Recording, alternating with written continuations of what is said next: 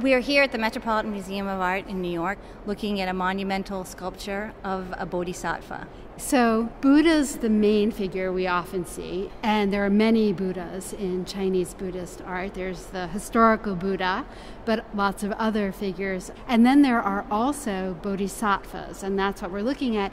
And one of the main ways you can distinguish them is that the bodhisattva is often heavily adorned, like this figure is. A bodhisattva is an enlightened being that has chosen not to pursue nirvana, but to remain with ties to the earthly realm and secure enlightenment or release from samsara, which is the cycle of rebirth for all sentient beings. So bodhisattvas are seen as beings of compassion. So they've decided to forego nirvana and be here for us, for regular people, to help us to achieve our own nirvana. And they're shown to have these worldly ties through their princely garb. The iconography of a Buddha is shown in monk's garb, having relinquished all ties to the earth, all ties to material things. So you see the Buddha with the elongated earlobes and the jewels removed. Here we see a bodhisattva in princely robes and heavily adorned with valuable jewels, showing their connection still to the earth. What's funny is that this is the bodhisattva of compassion,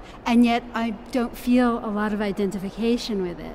It's very frontal, it's very symmetrical and severe and kind of abstracted, and it feels very distant in that way. There is a solemnness and a serenity, but there is also a haughtiness to the facial expression of this image. Exactly. He must be about 15 or 20 feet high, and I imagine it stood in a temple complex. Yes, it's huge and frontal, so perhaps it was the main image for worship in its original location. And often these kinds of figures would be shown in groups within a temple, and this one is so large that it's likely that it was the main figure. Often bodhisattvas are shown flanking Buddhas, and they'll have the weight on one foot turning toward the Buddha that they're flanking, and this image is presented frontally, and often this bodhisattva is attributed to being Avalokiteshvara, Guanyin, the bodhisattva of compassion, the most popular bodhisattva for worship in China under Mahayana type of Buddhism. One of the ways we would normally identify a bodhisattva figure, since there are many bodhisattvas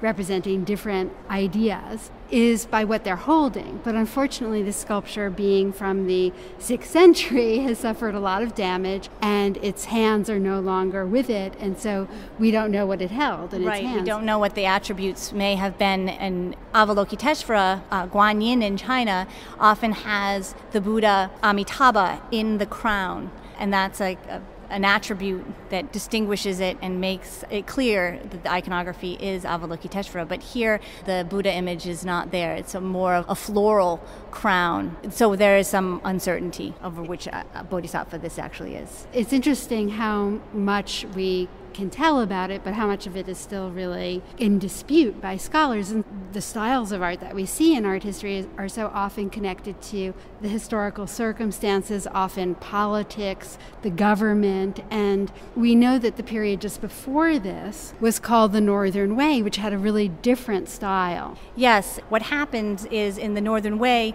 the style that was predominant was weightless and very linear. Important examples can be found at the cave temple complex of Yungang, where in Cave 6 you would see a Buddha or Bodhisattva image that shows no attention to the body form, but a lot of attention to the folds and line of the drapery, and the shapes are weightless. So that period known as the Northern Way is about 50 years before this and is a relatively stable time in parts of China. Particularly in the north, absolutely. And then a period of political upheaval follows. And the two strong dynasties that emerge in the north are the Northern Qi in the east and the Northern Zhou in the west. And this is a very interesting bodhisattva example when you're thinking about that time period. There are some characteristics here that really indicate the Northern Qi, but others that indicate the Northern Zhou. And granted, there's a lot of overlap between the styles of Buddhas and Bodhisattvas that come out of these two dynasties. One thing is this incredible opulence in terms of the drapery and the jewelry details that are often associated with the Northern Zhou. The other aspect that is Northern Zhou is the really square shape to the face, the block-like features. Both the Northern Zhou and the Northern Qi broken from this Northern Way aesthetic of weightlessness and show the Bodhisattvas and Buddhas with a lot of three-dimensional and geometric form. This figure is anything but weightless. Absolutely. You can see it's monumental and columnar, but it has this weight and volume. We are looking at it the way that it would have been viewed in the temple. We would be looking up at it, and that's why the head is so oversized. So the artist would have wanted to make sure we could really see the head. Yes. And from far below, one way to do that is to enlarge the head. Looking at the facial features in particular, there is a head at the Metropolitan Museum of Art that is from Xiangtangshan, a Northern Qi site in China. And if you compare this head, you can see that this is much more block-like, but when you look at the lips and the eyes and other aspects of the facial features, there is a similarity.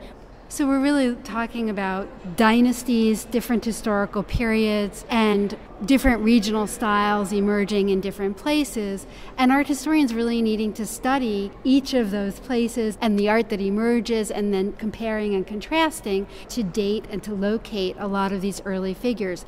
Buddhism had only come to China a few hundred years earlier from India, and in that few hundred years, the styles that develop for Buddhist art are really dependent on those different regions and the different dynasties, and therefore there's so much change going on. And this is an interesting example of that, because we see here this very abrupt break with the weightless linear aesthetic of the Northern Way to this much more volumetric, massive form that is associated with the Northern Qi and Northern Zhou.